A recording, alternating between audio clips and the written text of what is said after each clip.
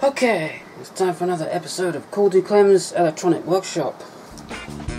Welcome to Cool Dude Clem's Electronic Workshop with me, your host, Cool Dude Clem.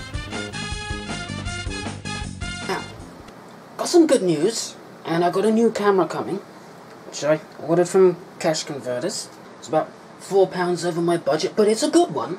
I've looked it up on YouTube and seen footage from it and everything, and it's a lot better than this camera that I'm using right now, so just waiting for that to arrive. So I thought in the meantime, do a video on this DVD drive that's, well, if you remember from my previous video, yeah, the drawer is stuck like that, and I want to see what's inside this and if I can do anything about it. So I've already removed the screws, so hopefully, I'm not exactly sure how this comes apart. Okay, here we go. Oh, it's no wonder it's so light. I was expecting a lot more on this than just all this. So, let's see if we can see anything in here that might be causing the problem. I don't think that would be the problem, but yeah, there is definitely something stuck here. Looks like I'm going to have to whip my screwdriver out and see if I can get this apart any further. Okay. Well, with a lot of panting and whatnot, finally got the top cover off. There's almost no metal in this, so okay, yeah. This assembly here, but that's about it. I want to see if that's freed up anything. Or at least giving me a clue as to what's getting stuck in there. Is there still things sticking up? I don't know if that's part of it, or if that's something that's found its way into there. Yeah, I really think that this is a cam or something that's come out of alignment. If I could pop this tray off, because if we, I'll turn this sideways, you might be able to see. When I push this in, the lens and the motor come up. Now that's not supposed to happen until this is all the way in, so yeah, there's definitely something out of alignment in here. Okay, so I think if I take these two screws out, we should be able to get into this a little bit more. And look, I'm using a proper screwdriver, I'm not using a steak knife. I know I got badly criticised for doing that in one of my other videos. It's just whatever comes handy, you know? Okay, change of plan. I'm going to pop it off these little catches here, so hopefully I can get this to come out, which it still won't. Just try to do the same the other side. Don't really want to break anything here. I don't really have much choice. Unless... oh, now I can move that a bit more. Oh, it's a little bit dusty in there. So whatever it was catching on, it's not catching on it anymore. Okay, got the tray out. So I think I figured out how this all works. So, you see this gear here. This moves the laser assembly up and down. And also, it moves the tray in and out. So look on the tray, there's a track there which engages with that gear. And also there's another track here, like a cam track, whatever you want to call it. And that engages with that little pin here, which moves this bit down so it can engage with the gear and move the laser assembly. So I think if I just put this all back in, it should all just slot in and it should self-align. So, let's see if I can put this back in. Okay, yeah, I'm making sure that this is lining with that track on there. And hopefully, just slide that in. And yeah, There we go.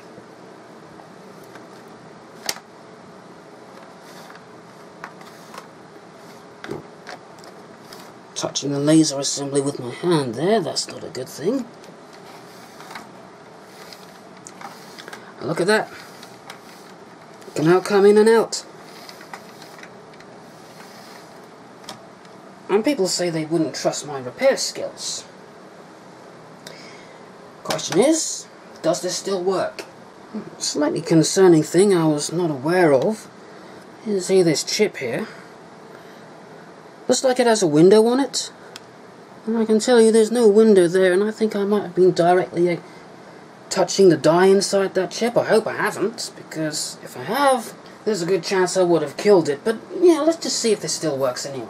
So, we start the assembly process, and this is the hard part. It's got some screws here.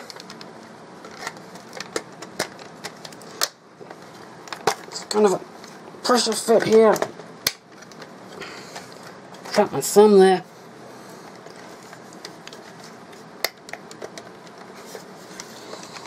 Let's see. Okay, now this has got itself in the way.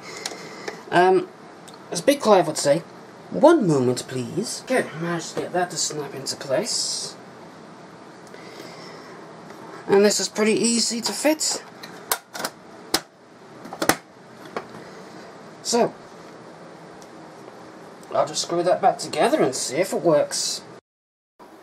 Alright, so here's the moment of truth.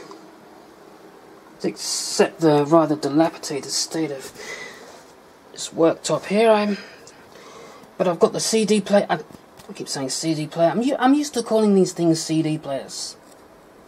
That's just me. But anyway, I've got it connected to old Franken PC here, so let's turn it on and see if it works. Okay, well, I heard it made a few weird noises. Just settling itself. Of course, this computer is going to take forever to boot up because, you know, this is my old i5 PC with Windows 10 on it. And, you know, it's not optimized for Windows 10 at all because, well, this is a lot older than Windows 10. So, yeah, this is going to take about 7 hours to boot. So, yeah, I'm going to come back when this has got it smacked together. I mean, this is ridiculous. It's been about a minute since I put my password in and we're still at the welcome screen. If you wonder why the colours look a bit weird, it's because I've got this in high contrast mode because I think that looks kind of cool. Okay, so a little while later, and we're finally at the desktop. But look, it's still loading. The green light means hard drive activity. What is it still loading? The desktop is right here. The desktop has loaded. So, what is it still loading? I'm going to Control-Alt-Delete here. Bring up the task manager.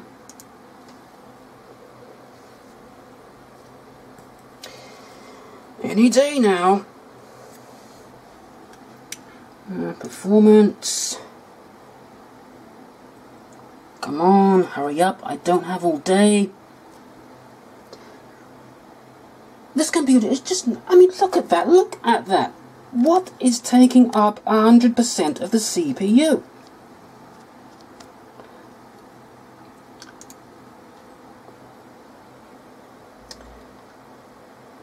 Now, are we actually going to get the performance tab? Yeah. And what is taking up 100% of the hard drive? The hard drive is working flat out right now. And there's nothing going on. It'll be like this for about 5 minutes. And then everything will settle down.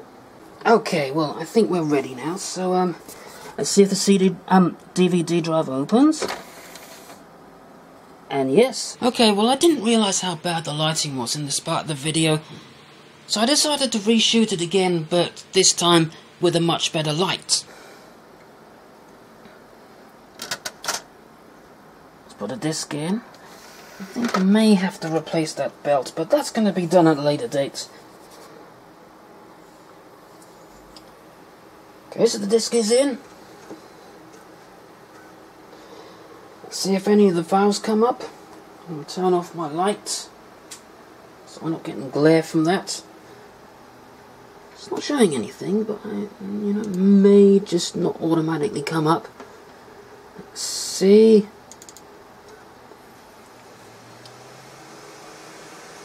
And yeah, there we go.